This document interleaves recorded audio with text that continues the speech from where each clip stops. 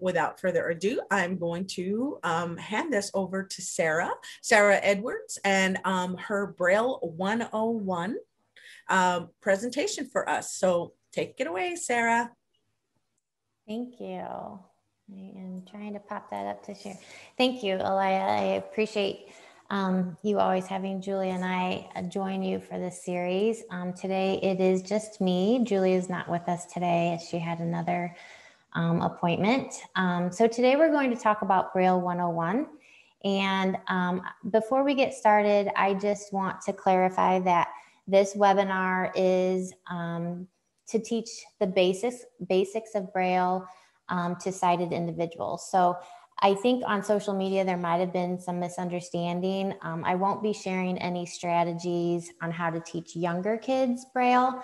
There are some recorded webinars out under APH's Family Connect, as well as ISVI's Birth to 3 program that Julia and I have done previously to teach those strategies. But today I'm going to focus on really just the basics of Braille for sighted individuals who would like to know. So without further ado, we will get started. I want to start out by saying why we should learn Braille. To give you that answer, I'll give you a little background about me. I am a parent of 2 children who are visually impaired. They both have Leber's congenital amaurosis. My son, Ethan, is 18, and my daughter just recently turned 16. So when they were younger, just, babies and toddlers, and we were trying to figure out what this world was, what we were going to do with 2 children who had visual impairments, and we're trying to navigate and find out, what direction we needed to take. This was one area that I often thought of, like, well, who's going to help them? Who's going to support them in the home if nobody knows Braille? And I will tell you, I was not a teacher for the visually impaired back when my kids were babies. But I was very concerned as to when they start school, they would bring worksheets home, and I understood that their worksheets were going to be adapted in Braille. If I didn't know Braille, if my husband didn't know Braille, then how were we going to help them? How were we going to support them? So I started taking it upon myself just to learn Braille on my own, just the basics, the alphabet, just so I could piece words together, very basic. And then when my daughter Elissa turned 3 and started an early childhood program, that is actually when I went back to school and got my teacher's certificate to teach children who are visually impaired, and that is what I do today. So while I was in that program, I was able to learn more of the code, through that program. So I do believe it's very important to learn Braille when we have kiddos in the home who have complete vision loss. I think that having a caregiver who models Braille reading and writing definitely increases the likelihood of a child's success as a Braille reader or writer. Most oftentimes, our kiddos are the only ones in the classroom reading and writing Braille. That can be very isolating. They might have 2 desks because they've got the Braille writer and they've got these big, enormous books. I mean, anybody that's been around Braille knows that it's very space consuming. So they kind of stick out. There's no way to hide it.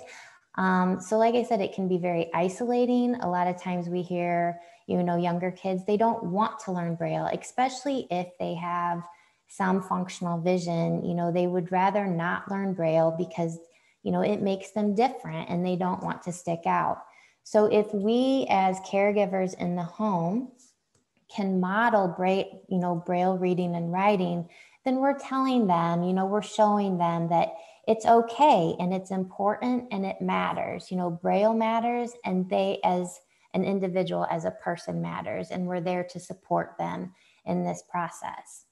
Also, if we learn Braille, then we have the opportunity to label objects in our home, which then helps create a language-rich environment.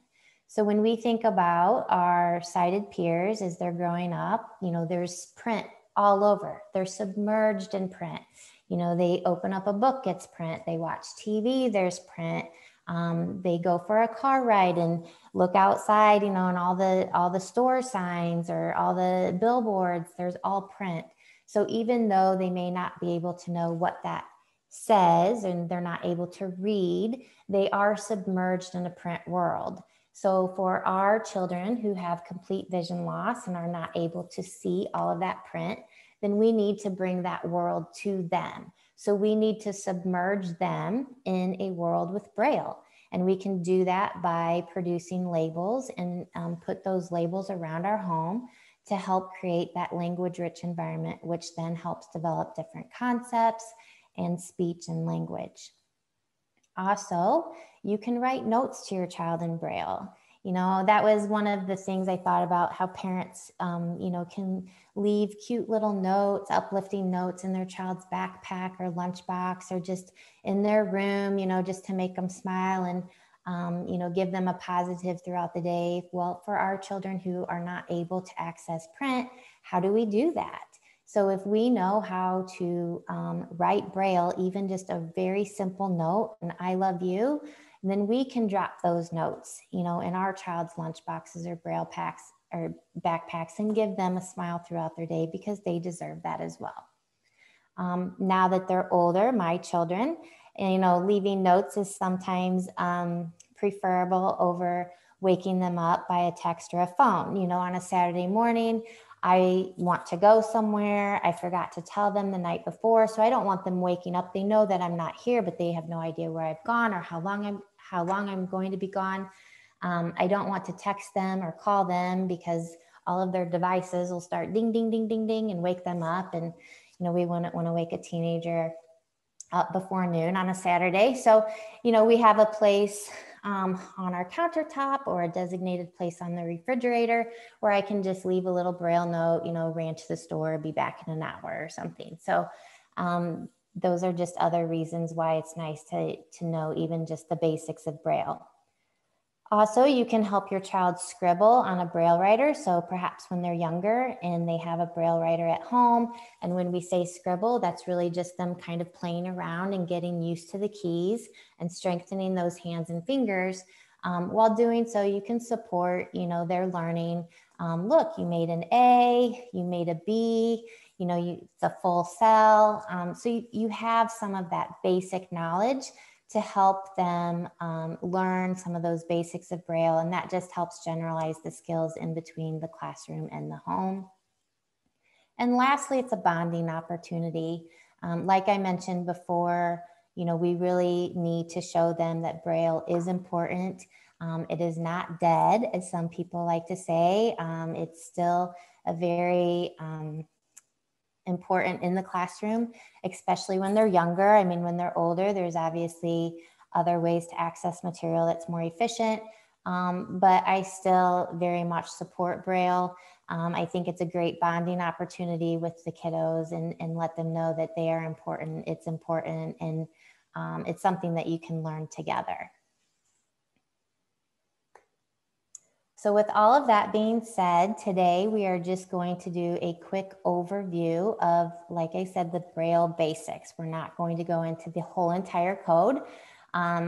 Obviously, I work with a very much younger population in the 0 to 3. So even though at one time I knew the Braille code, I definitely have a cheat sheet for anything past the basics that we're going to go over today.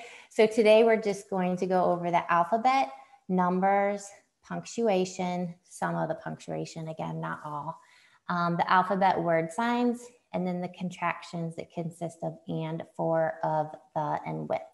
And I will show you later on, this is just a dent in the Braille code. This is by no means the entire Braille code. Okay, so let's start with what a Braille cell is. In case you're not familiar with what a Braille cell is, Braille symbols are formed within a unit of space known as a Braille cell. And a Braille cell consists of 6 raised dots arranged in 2 parallel columns, each column having 3 dots. So I hope you can see this. Actually, this might be better. This might be a little more camera. Sorry, should have practiced this. So this is a Braille cell. It has 6 dots, 2 parallel columns, each consisting of 3 dots. And the dots are 1, 2, 3, 4, 5, 6. So this is considered a Braille cell. So the dot positions are identified by the numbers 1 through 6, like I just showed you, 1, 2, 3, 4, 5, 6. And there's a total of 64 combinations that are possible using one or more of these 6 dots.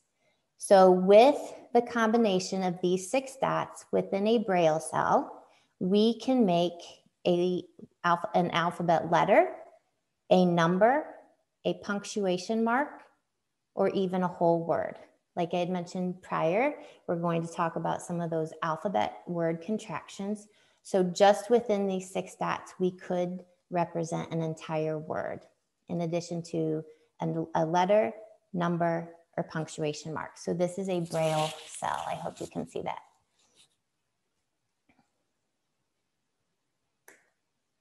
So now let's talk about how the 6, how the 6 dots in a Braille cell are represented on a Braille writer.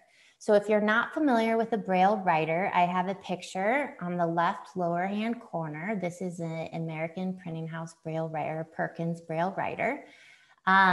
Very heavy and can be clunky. This is what I was talking about. Sometimes our kiddos in the classroom need additional space because they have all their materials plus the Braille writer. And it has 6 keys. As you can see the diagram here, it has 6 keys and with divided by a space bar. It has additional keys too, but we're not going to go into that right now. So the purpose of this is to talk about how the Braille or the cell or the dots, are represented on a Braille writer because that can be very confusing. So this is my egg carton that I've made into a Braille cell. So a Braille cell, like I just mentioned, 1, 2, 3, 4, 5, 6. So when you are reading Braille, whether you're reading it by touch with your fingers or whether you're reading it by sight, which is what we do, this is what we are coming across, a Braille cell. So a letter A is dot 1.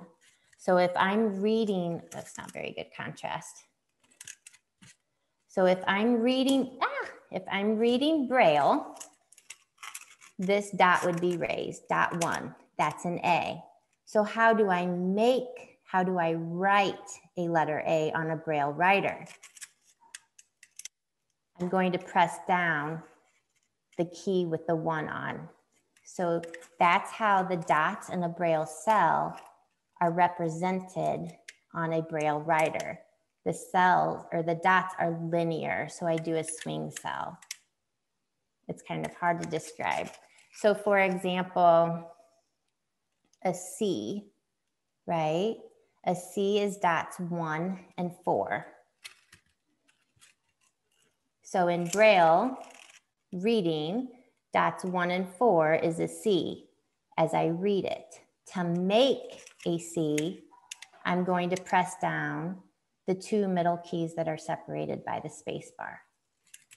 So that's how the dots on a cell, or the dots in a Braille cell, are represented on a Braille writer. So it can be confusing as you learn how to read and write Braille. So when you're writing Braille, I remember when I first started, I would mentally have to stop and think 1, 2, 3, 4, 5, 6.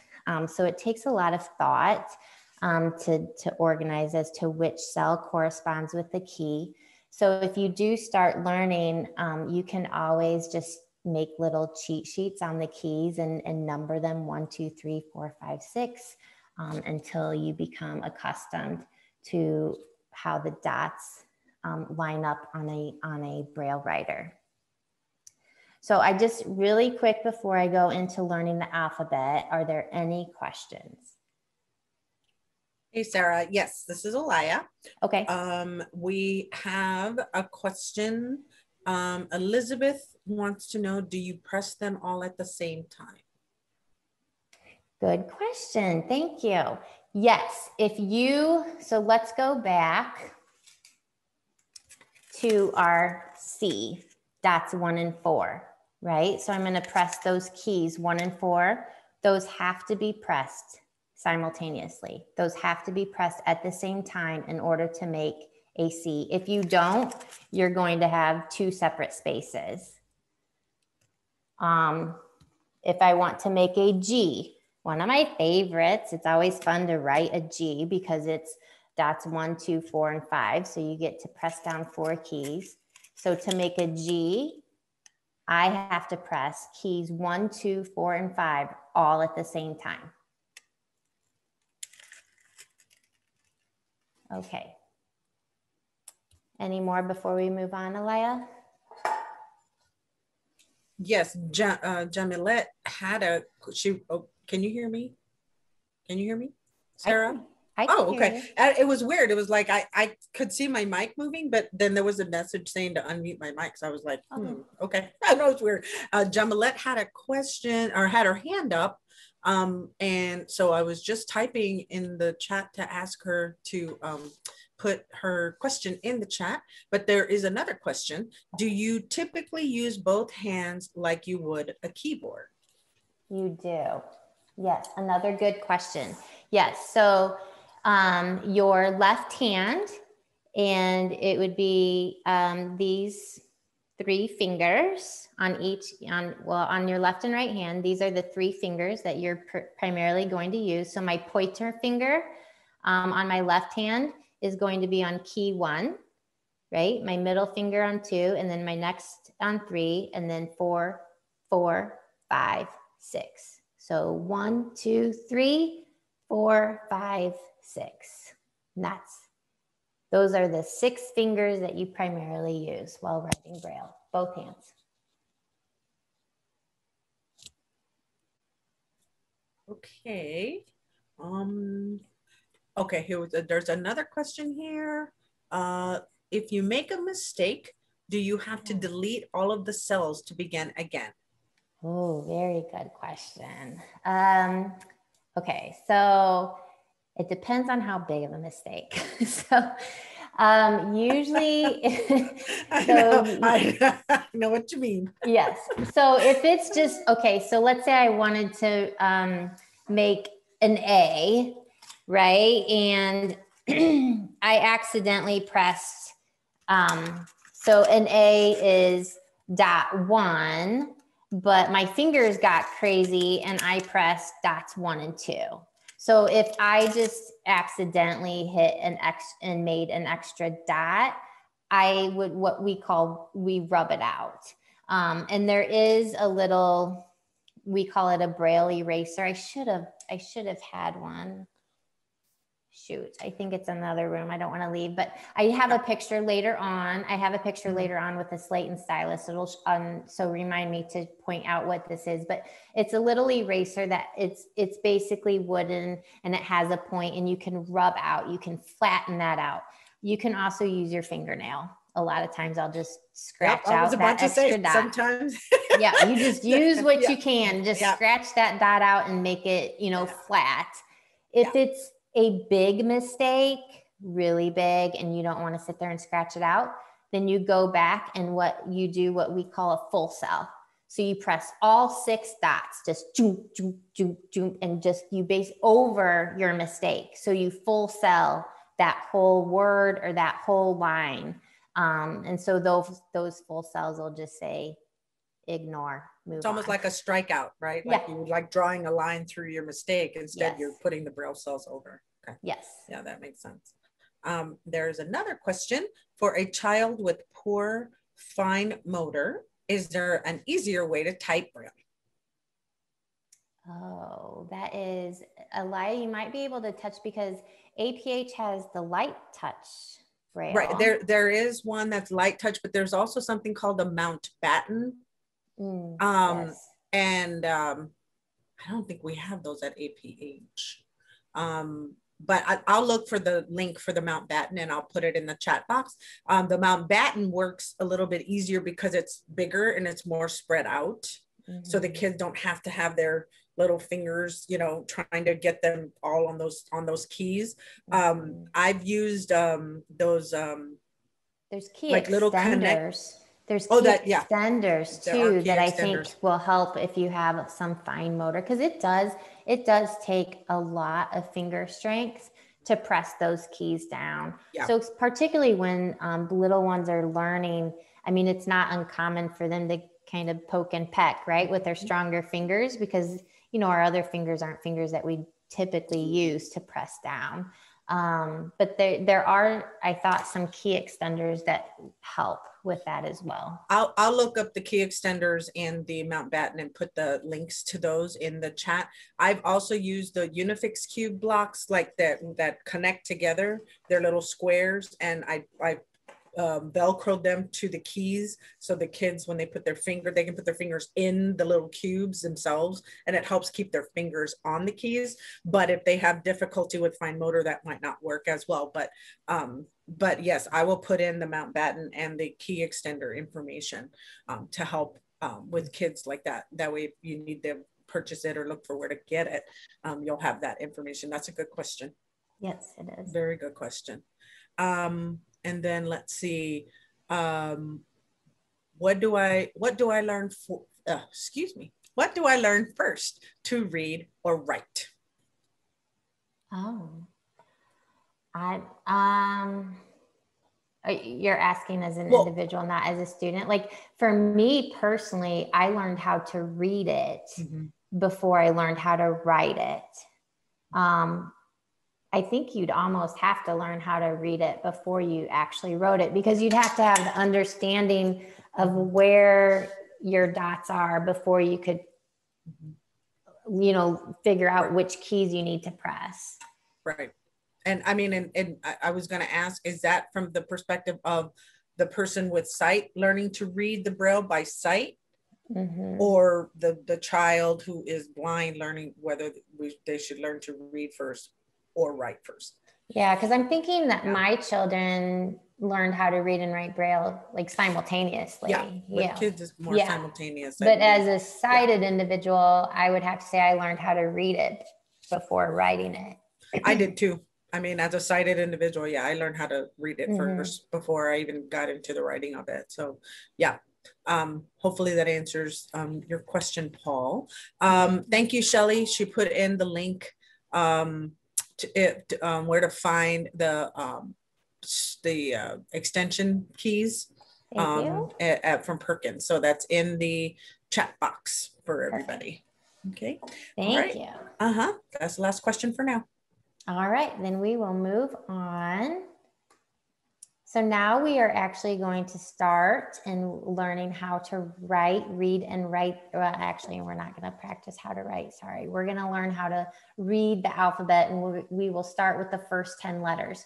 So this is the time where if you saw the description and, you know, if you have a 6 muffin pan or a little 6 egg carton, or I showed you earlier, you probably wouldn't have this, but I wanted to share this because I found this at the Dollar Tree yesterday. And this is a great little tool to learn how to read Braille. It's actually an art palette. It's an art palette with the 6 openings. So I grabbed almost all the packages at my local Dollar Tree. There's 6 in a package. And then I was able to number those accordingly. So this is just a nice little tool to share with parents if you're teachers as well. If you don't have any tools and you want to kind of play along with us as we learn how to make the letters of the alphabet and numbers, you could just make 6 circles on a piece of paper, rip up a couple scraps, you know, and you could move those little pieces of paper around on the 6 dots according to what letters that we're going to read and write. So excuse me. So we'll start with the first 10 letters. Obviously A, B, C, D, E, F, G, H, I, and J. And here on this screen, excuse me, I have the print letter, and then up above it, I have what that letter looks like in Braille. So let's practice. So to make a letter A, I'm going to move my camera. Or maybe if I scoot back here. Okay. So to make a letter A is .1. So it's just the top set, the top cell, .1. To make a B is 1, 2.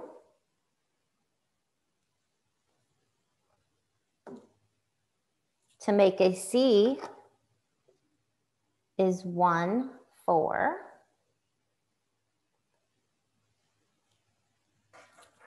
To make a D is 1, 4, 5.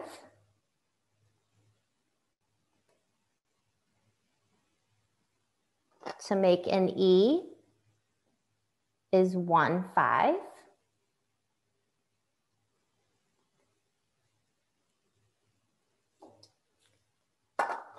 To make an F is 1, 2, 4. And to make a, oh wait, did I not? Sorry. Did I not have that right? Trying to do this backwards. 1, 2, and 4 is F. And then like I mentioned earlier, one of my favorites is a G. 1, 2, 4, and 5.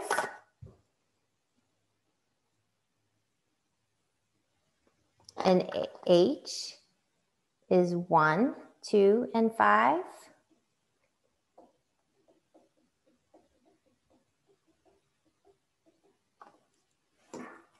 And I is 2 and 4.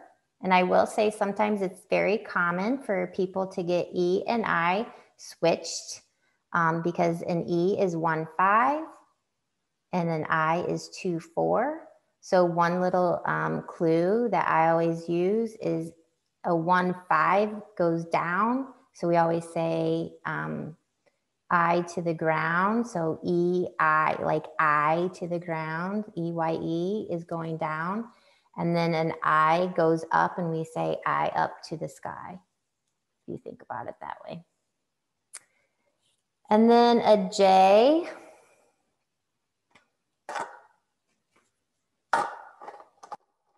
is 2, 4, and 5. So those are the first 10 letters of the alphabet. So before we move on to the next 10 letters, which is K through T, I want you to look at the first row of Braille letters, A through J,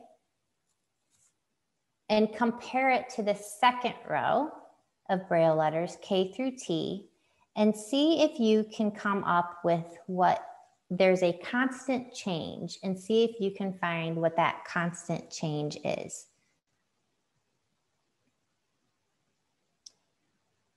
So if you noticed, when you look at row 1 and compare it to row 2, to make this next set of letters, the next 10 letters, all we're doing is adding .3. So A is .1, K is .13, B is .1 and 2, L .1, 2, 3. And so forth.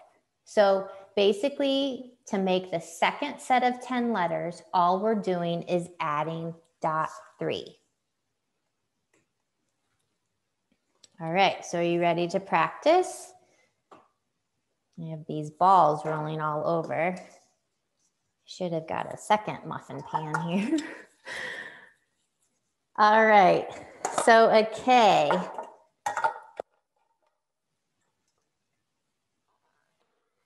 K is 1, 3. An L is 1, 2, 3.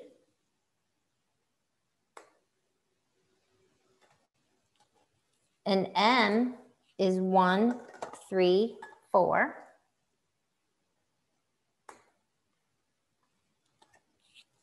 An N is 1, 3, 4, 5.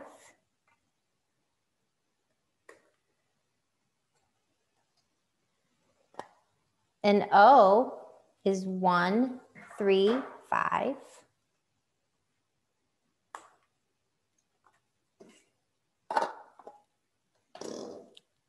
P is 1, 2, 3, 4.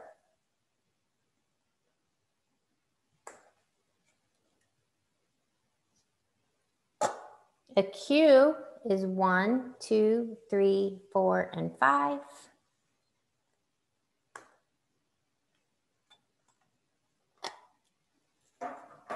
And R is 1, 2, 3, 5.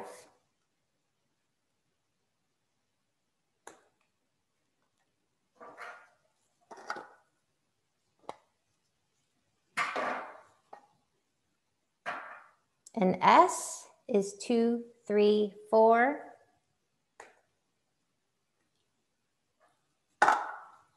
And a T is 2, 3, 4, and 5.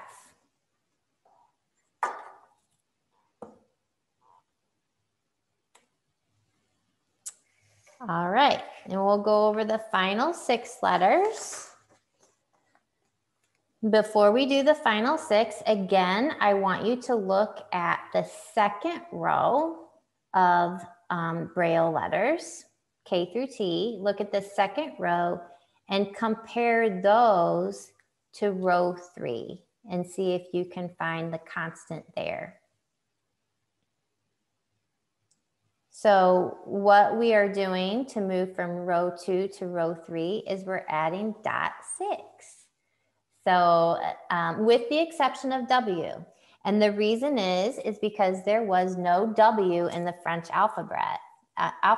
You know, Louis Braille invented the Braille code and he's French and there's no W. So W is the exception to the rule. So as you can see, if you go back to K, K is dots 1 and 3 and U is 1, 3, 6. L is 1, 2, 3 and V is 1, 2, 3, 6.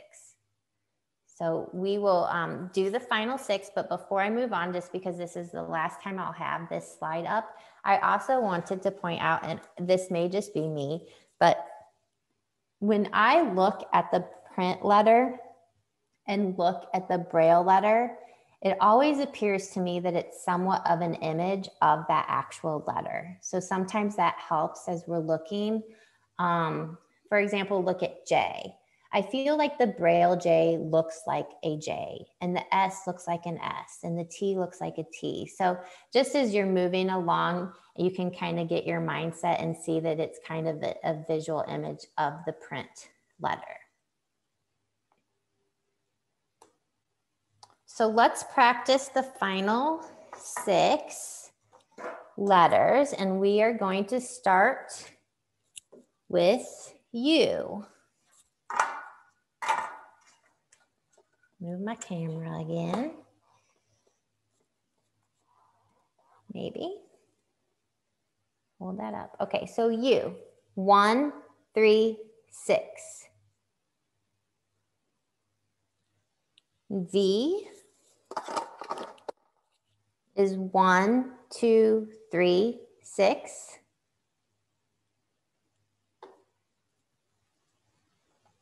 W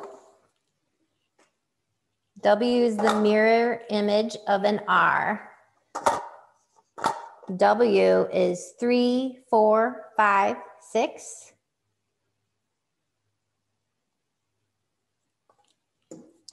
X. This is always a favorite. I like G. I also like X. Easy to remember. X, 1, 3, sorry. 1, 3, 4, 6.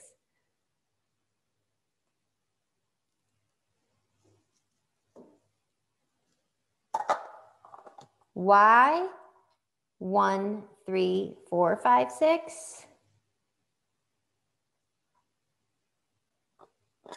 And Z is 1, 3, 5, 6.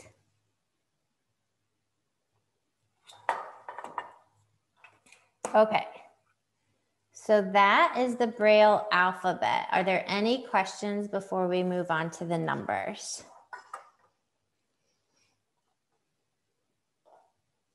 I think we're good. Sorry, I was like, what? I can't unmute myself. There is a question. What are the balls made of that you are using? Yes, so you can use tennis balls. A lot of times if you're working with somebody too that has low vision, the tennis balls like the yellow are good for high contrast. These are actually just wiffle balls. And I was at the Dollar Tree and you can get 3 in 1. So a couple bucks and I was able to make a Braille cell. And then I just wrote the numbers on the wiffle ball.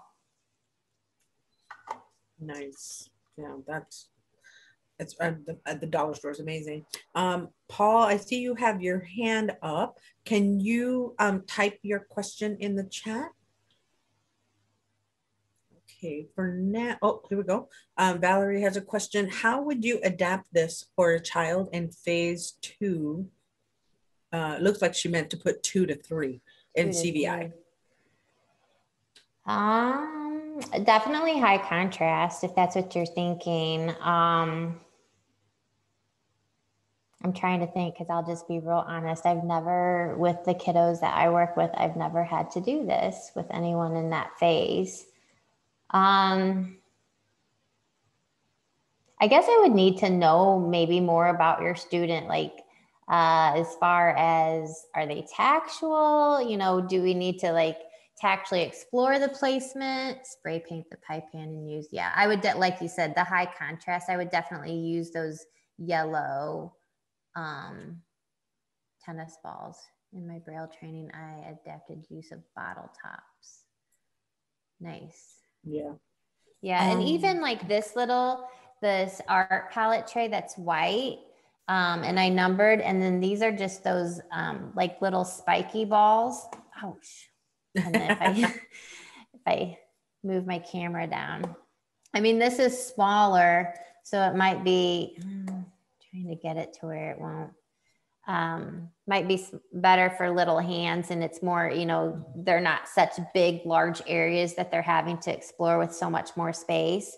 But you could probably on this, like I would outline these dots so that it would stick out. I should have done that. Like you could, you know, highlight around each of these circles to stick out. And these are just those little spiky balls that you could use for contrast. Or this actually fits. I have ping pong balls with me. They're, I couldn't find my orange ping pong balls. These actually have little eyeballs on them. But the orange ping pong balls would actually be really good for contrast in a little tray like this too. Okay, let's see.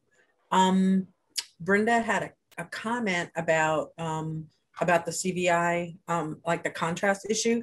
Spray paint the pie pan and use yellow tennis balls, or spray the pie pan black and use yellow tennis balls. I guess it would just depend on like the toxicity of the spray paint, because the babies are going to put that in their mouths. Right. Oh, so shoot. we'd have to be careful with that. But that is a good idea. Or maybe using tape, colored like black tape or red tape, to fill in the holes. I don't know. I mean, that would be a neat thing to do, Sarah, just to see how we would make it like something like that would be safe for the kiddos, since you know they're going to put it in their mouths. Exactly. But that is, you could get like idea. If you didn't want to use paint, sorry, I moved my screen and I got messed up. Instead of using paint, you could use like black contact paper and place that over the pan and then cut out your circles. Oh, that's true. That would be another way. Yeah, I would definitely try that before I did paint for sure, but I like that idea. Let's see, somebody had another comment. In my Braille training, I adopted use of bottle caps, and that was from Paul. That was his comment. I did too. Just again, be careful that baby, that you know, they won't swallow them or put them in their mouths and choke. The bottle tops are kind of small. But yeah, that is still a good idea. Okay. All right. That's it for now, Sarah. All right. So we're going to move on to numbers. So in order to identify numbers, we have to have a number indicator or a number sign that lets the blind reader know that it's a number that they are supposed to be reading and a letter. And that's because letters A through J give us numbers 0 through 9. So as you can see, A is 1, B is 2, C is 3, D is 4, E is 5, F is 6, G is 7, H is 8, I is 9, and J is 0. So how they know that that's a number that they're coming across rather than a letter is the use of a number indicator. And the number indicator is 3, 4, 5, and 6. So that is basically our number sign. You only need to use one number indicator, whether you have one number or multiple numbers. So, you know, if it's 1, then we're going to have a number indicator and then the A. That tells us it's not an A, but it's number 1. Okay. If it's 12, we only need one indicator and dots 1 and 2, which they all fell out. So again, it does not matter if that number is one number, multiple numbers. You just have one number indicator, and the indicator is 3, 4, 5, and 6. And that tells the person as they're reading along, oh, that's not just a G standing out there, that's a number 7.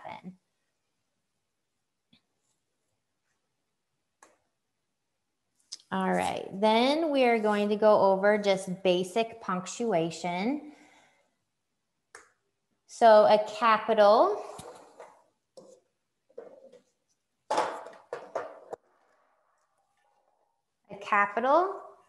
is just .6. So if I write my name, obviously we capitalized, you know, the first letter of our name.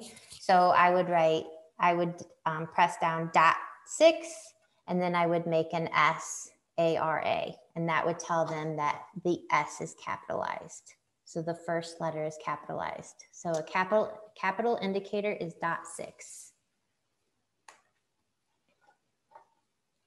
A period is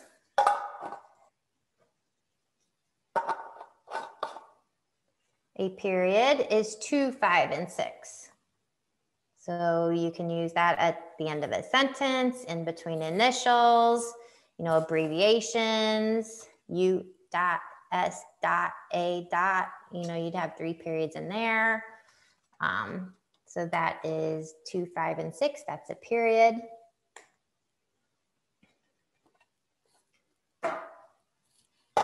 An exclamation mark, 2, 3, 5.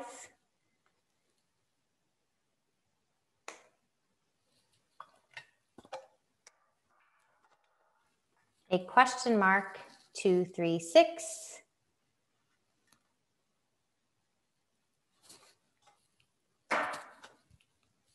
And a comma is just a .2. So again, this is just their very basic punctuation. There's a lot more punctuation, and I'm going to show you a cheat sheet that will show you all of the punctuation. But I'm not going to kid you, folks, because I still use my cheat sheet on the basic punctuation. I think it's just as I get older, I tend to forget. But like the exclamation mark and the question mark, those are like I get those flipped around a lot. So I've got 2 pros here in the household. I also ask them a lot of questions.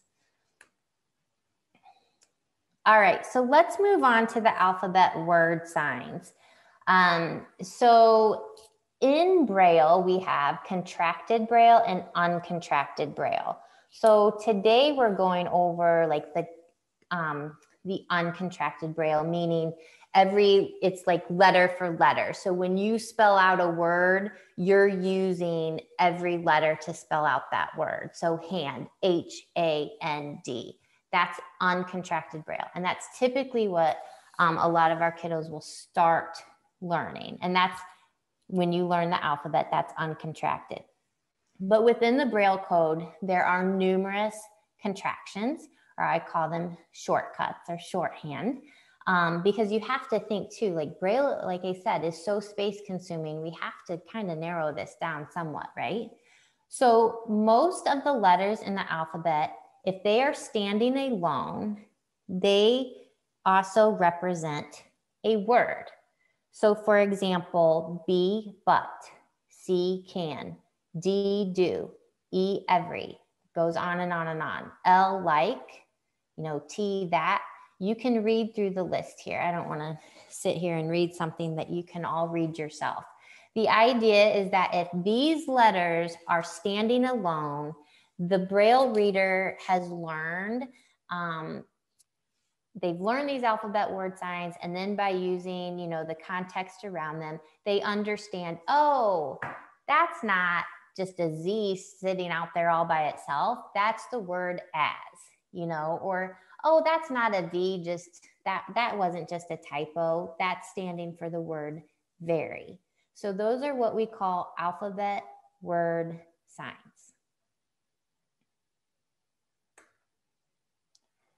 Then in Braille, we also have what we call part and whole word contractions. And those are and, for, of, the, and with.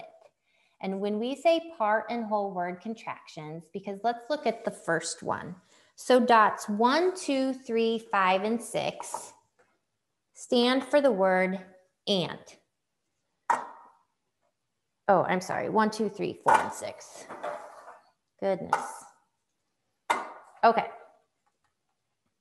So 1, 2, 3, 4, and 6 stands for the entire word and. So this could be completely by itself. They're reading along, they come across this contraction with the context and everything. They know that this is the word and.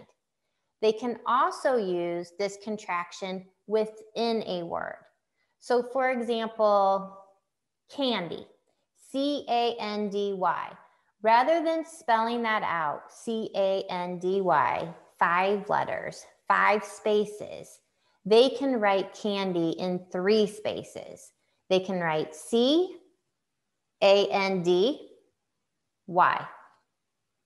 okay? Or hand. Rather than 4 spaces, 4 letters, H-A-N-D, they can write hand in 2 spaces, H-A-N-D. And they can do the same thing with the words for, of, the, and with. So for, F-O-R, can stand alone, or fort, F-O-R-T, they can use the contraction F-O-R and then add on T. So instead of 4 spaces, they've condensed it to 2. So those are your part or whole word contractions. All right, this is the cheat sheet. You can Google this and find many cheat sheets. This I have a printout at home that I've had for 15 years, and I'll actually in the last year I framed it because I needed to keep it, and it's handy. So you can see here that what we've gone over today is by no means the entire Braille code. This cheat sheet gives you the alphabets and numbers in the top left-hand corner. And then it also gives you all of the contractions besides what we went over today. There's also code to let you know if something needs to be italicized, underlined, bold, or script. If you look in the middle, you can see that there's the alphabet word signs that we went over today and those part and whole word contractions. And you can also see that there's a lot of contractions that we did not go over today. It's just so time consuming, but there's contractions for the combination of letters like CH, SH, TH, or, you know, EE, BB in the lower group signs. And the reason we call these lower group signs is because the cells or the dots used are represented in the lower part of the Braille cell. So in the 2, 3, 5, and 6 cells. So dots 1 and 4 are not used to use those lower group signs or those lower word signs. And then there's also what they're called initial letter contractions. I call them .5 contractions, or that's how it was taught to me. So it takes the initial letter, for example, day, it uses D, but if you put a .5 in front of it, it's not a D, it stands for day. Or an E, a .5 in front of an E stands for ever, .5 in front of an N stands for mother, .5 in front of Q stands for question. So there's a lot of different shortcuts. As you can go down, you see .5 in front of some of those letter combinations will also give you words. And then you have 4, 5, and 6 contractions at the very bottom there for cannot had many spirit world in there. There's contractions for your final letter group sounds like O-U-N-D, A-N-C-E, S-I-O-N, E-N-C-E. And then there's short form words. So there's a whole list of words that we do not need to spell out. There's shortcuts to write those words. For example, Braille, we do not need to say B-R-A-I-L-L-E. We can write V-R-L, and that's a shortcut for Braille. Or friend, instead of F-R-I-E-N-D, we can write F-R. Or receive, R-C-V. So as you can see, there's a whole list of short form words there.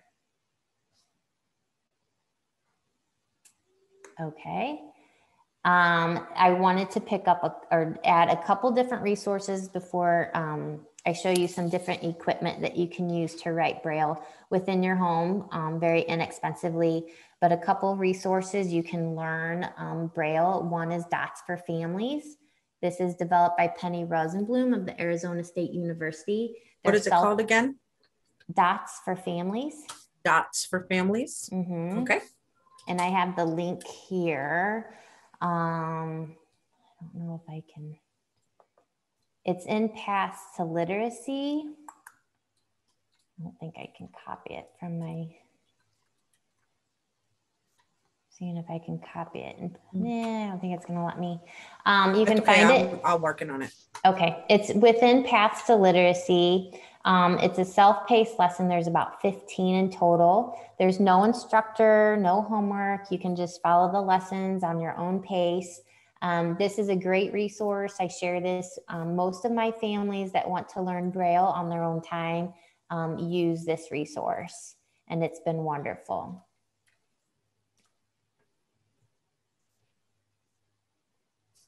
Somebody has, yep. You got it. Yeah, perfect. I put it on there. Okay. Go ahead. There's a question, but go ahead and then let me know when you're ready. Okay, I'll just do the couple other resources before I do the final section, and then we'll, Perky Duck. So Perky Duck is a free computer program. It allows your computer keyboard to simulate a Braille writer. So this is good for practicing the Braille writer if you don't have access to one. And it's a duxburysystems.com. You can download the Perky Duck free software. So it would produce like the dots in the appropriate place. Hadley School for the Blind, they have workshops to learn Braille by sight for family members, friends, and caregivers. And last time I checked, those were free for family members or caregivers. They can register and take these classes free of charge if they have an individual with a visual impairment. They're personalized learning opportunities. You do have instructors, I believe, for most of the courses. I don't know how the basic Braille workshops work. I know in some of the more in-depth Braille workshops, like you have to mail stuff back and forth between you and your instructor. I'm not, like I said, I'm not sure as far as like the basic Braille courses, if that's true. My guess is that you probably use Perky Duck for some of that. And then the last resource before I moved on is BrailleBug. So BrailleBug teaches sighted children about Braille. It's recommended for about grades 3 through 6. But in all honesty, I have family members and parents that will go into BrailleBug. I think it's a great resource just to kind of play around and learn the basics of Braille. It definitely encourages literacy among the sighted in a fun environment, and it's packed with facts about Braille, information, games, graphics, and activities. So you can just Google BrailleBug. All right, so before I go on to the final, there were questions maybe about the Braille code? Well, there was one about, one about, are these free resources? They are, the ones that you just talked about, yes. Yes. And then can we get a copy of the Unified Braille chart? Yeah, I mean, when I get out of here, you know what? At the very end, I'll have my email, and whoever needs that can email me, and I will give them the link. Because there's some of them I like better than others and more clear, and I can't do it right now since I'm in here. Mm-hmm. But then I can show them where I was able to pull that up. Okay, I found one, but it was by Aroga Technologies. I don't think that's the one that you have. You have one that's a little different. Yeah. So I can share it with them. Yeah, I'll have my email after if they want to do that. Yeah. Okay. And let's see. Denise just mentioned about the Hadley, that she's just taken a few of the courses at Hadley, online, free, and self-paced. So that was one comment, and we took care of the free resources, and I put in the links for what you were just talking about, and so we can go on. No more questions so far. Mm-hmm. Perfect. All right. Okay, so just to wrap up, I just wanted to share with you a few pieces of equipment that you can use within the home to write Braille. So the first one is a slate and stylus. Elia, you can probably remember when I was going through the program, slate and stylus was not my favorite, but they are very ideal for quick and short notes and labels. And a positive is that you can take it with you. You can see here in the picture, you can purchase slates of different sizes. So you can get like a full size slate, or you can get a slate of just a few different rows. The idea of a slate and stylus is that slate, you can see in the middle picture, the top slate is open. And so you stick a piece of paper in, you shut the slate, and then with the styluses that they have here, you actually poke through those openings to make the Braille. So that would indent the paper. It was not my favorite just because they say that it's not writing backwards, but I don't know how else to describe it, because you have to think of the mirror image, right? So if you wanted to make an A, and an A is .1, but you really need to poke .4, because when you take that paper out, you're going to flip it over. So when you're writing on a slate and stylus, you have to think about the mirror image and make that mirror image of the letter. But they are ideal for just short notes, labels, and like I said, you can put them in a bag and take them with you. You can get different sizes, and it's relatively inexpensive. The price ranges from anywhere like $10 to $20 for a slate and stylus. And I wanted to show you too, so these little styluses are what you can use to rub out a simple mistake. We were talking earlier to erase a simple mistake. That's kind of what we would use to rub out if you don't have a good fingernail. Yep. A Braille labeler, this is what I preferred when my kids were younger. A Braille labeler, you can purchase these like on Maxi Aids or Amazon. So you have the label tape in, and then you just turn that wheel to whatever letter you want to Braille. You line it up, you squeeze the trigger, and it's made the Braille letter. And then you can keep going around to spell whatever you're wanting to spell, whether it's a name or object. And then you cut the label out and stick it to whatever you want around your home. So again, this is very easy and quick for short notes or labels, and relatively inexpensive. You can buy one for maybe $35 on Maxi Aids or Amazon. I'm sure you can buy much more expensive ones, but for just short labels, you wouldn't need to.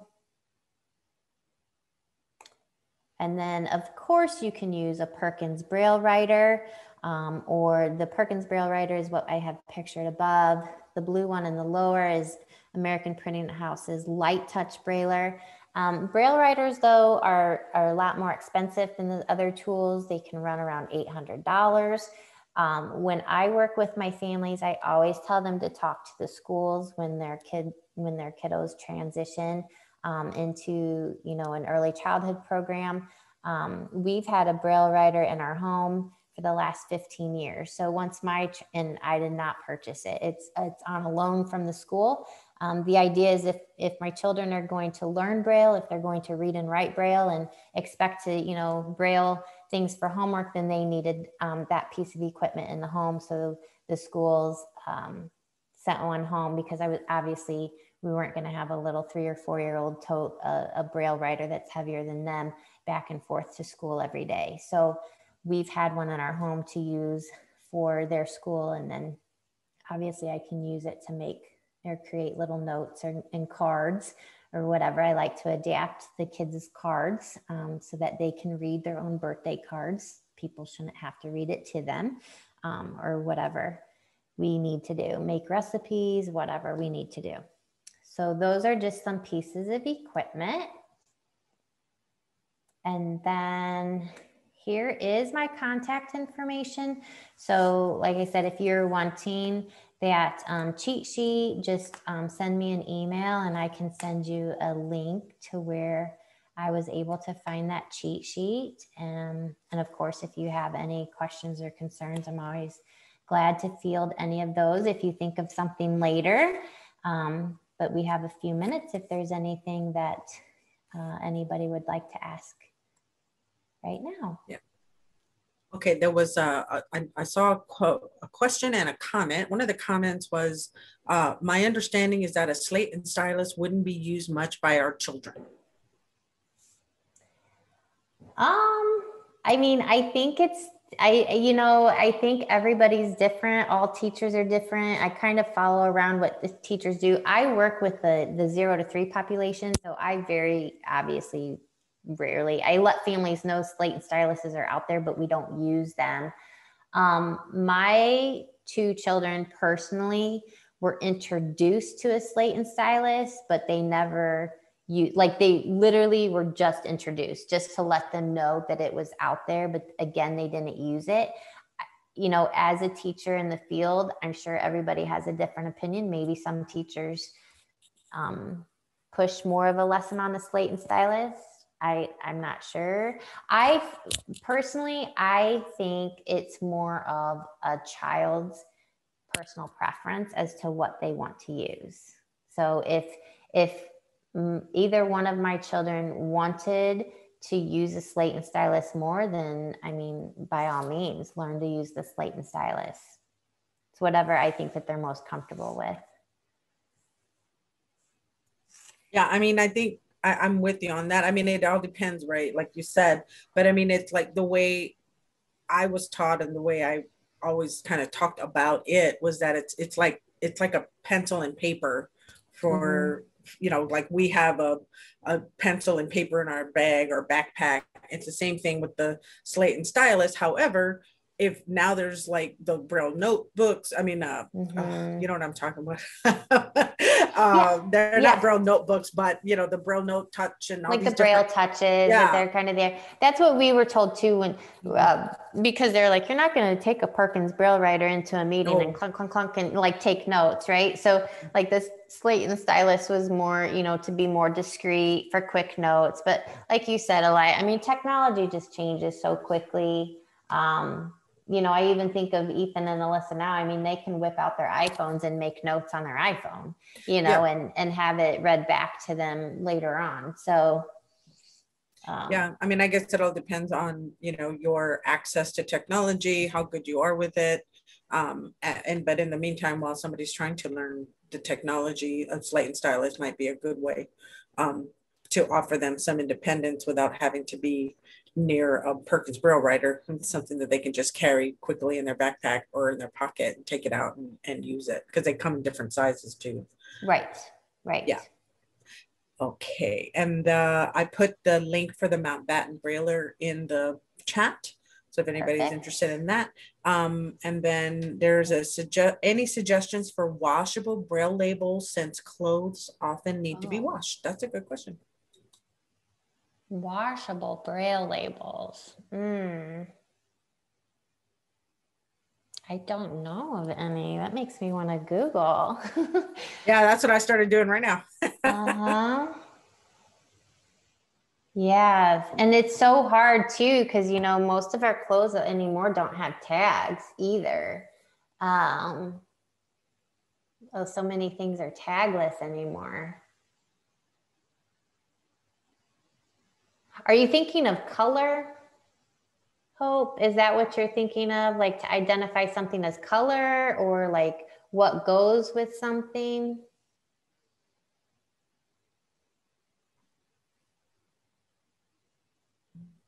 I'm looking to see.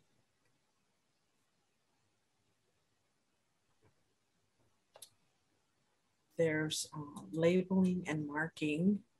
And I see that colors and washing instructions. But that's the thing, right? Being able to washable colors and even washing instructions. I don't know. That's a really good one. We might have to ask I'd be curious to see like an adult, like what an adult does. Like, I just think of what we do here in the home as far as like how we organize clothes so that they kind of know what goes with what. And it's easier for Ethan because, I mean, he's a boy, right? Like anything goes with jeans or khaki shorts. But then you have Alyssa who is like, ooh, you gotta be careful. There's a lot more colors and patterns. So it's more of how we organize. And I try not to buy anything that's too difficult as far as washing. Like, they're pretty good. They can wash, and as far as they just kind of throw everything together, we're safe. But yeah, I'd be curious as to talk to an adult and see how, that's independent, lives independently, and how they do that. Yeah, I mean, I found like Braille patches where, they could be sewn on or mounted on to clothing. But then, of course, too, there are assistive technology. There's apps that you can use on your phone called there's the one Tap See, and a few other ones that will let you know about like what color your clothes are and things like that. So that may be one option. But that's a high-tech option. I'm trying to think of low-tech options. And I've always been more like the color too, is identifying the colors. Because then they need to know, like, not all colors match and not all blues are the same blue, right. So then it's like you have one more to teach them on that too. Are the Braille patches, Elias, any resources for the Braille patches, are those washable? Well, because they're sewn in, it looks like they are. Yeah, like you have to sew them like yourself, right? Like that would be something that you would have to do yourself, like on some of these independent living sites and stuff, you can find them. But I think vision rehab teacher, not a therapist, a vision rehab teacher, they're the ones who go into the home and help with just those types of things. So they would know the resources and stuff like that. There are a couple of places like Maxi Aids, may be able to find, and I'll put that in the Maxi Aids has really nice things to help organize independent living and stuff. Yeah, so I'm putting that because that sounds like more of an independent living like product. But it's still a good question, because I mean it's never too early to try to start training for that independence, even though we never want to think our kids are going to leave us and be independent, but they will someday. Even when we don't want them to leave us. That's right. So I am just putting a couple of names in Independent living aids. Yeah, that's a good one too. Yeah. So that might be a good, another good resource there. You know, for anybody out there younger, like one thing that we would do when the kids were younger is I would have different clips, different textured clips or different feel of clips. And so the bottoms, if something matched and went together, like the top and bottom, then they would have the same clip, if that makes any sense. So that's how they knew how to like match some of their clothes, is that the tops and bottoms had to have the same clip. And then they would just take the clip off. And then when we did laundry, we would just put that clip back on.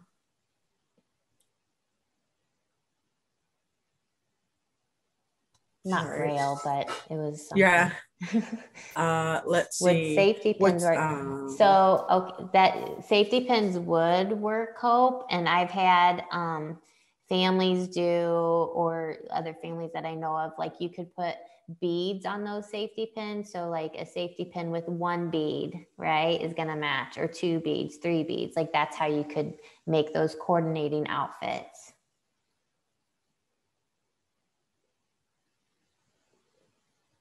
Yeah, I like that with the beads. Mm-hmm. And also depends on how old they are too, right? Oh yeah, absolutely. Yes. Oh, you gotta be careful with those safety pins. Yes. Safety pins and beads. Oh, that's true. And beads. That's right. Yes. Yep. I know. I but you know, I just went to a craft store for the clips, and I was able to get like mini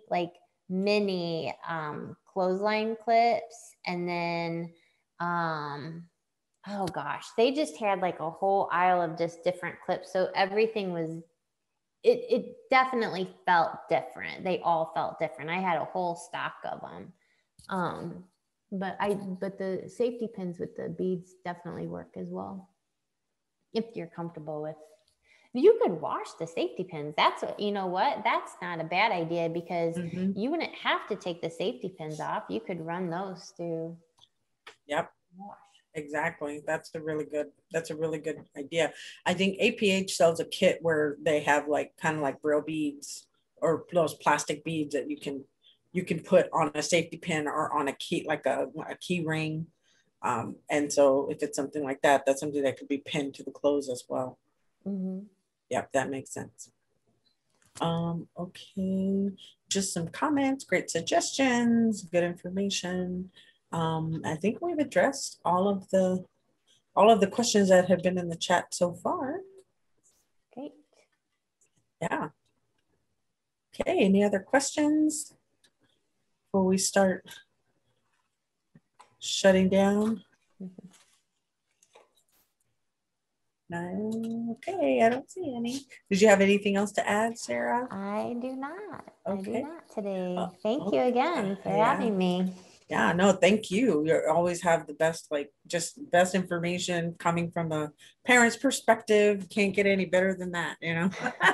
That's awesome with your experiences. So, okay. So for those who are, oh, well, I'll just, again, let me thank you, Sara, for presenting all this great information. Thank you, everybody, for attending our Braille 101. I hope it was really helpful. I know it was helpful for me. I always learn something new when Sara and Julia are on. And so be sure to come back to aphconnectcenter.org to there you can find a link to our webinars, and you'll be able to find a link to our archive webinars where this webinar will be. I think I put all the other information that you need in order to contact the APH Connect Center. And we are so happy that you were able to attend today. So please come back. We have Sara and Julia again next month, which would be what, the second I have it right here. Okay. It's early literacy, and it's May 10th. Okay, May 10th for early literacy. So hope to see everybody back here. And thank you all again for coming. And thank you again. Somebody needs to. Oh, yeah, I see that. Yep. Okay. Yeah. Yeah. Thanks again, Sara. And we'll see you in a month. Absolutely. Thank you.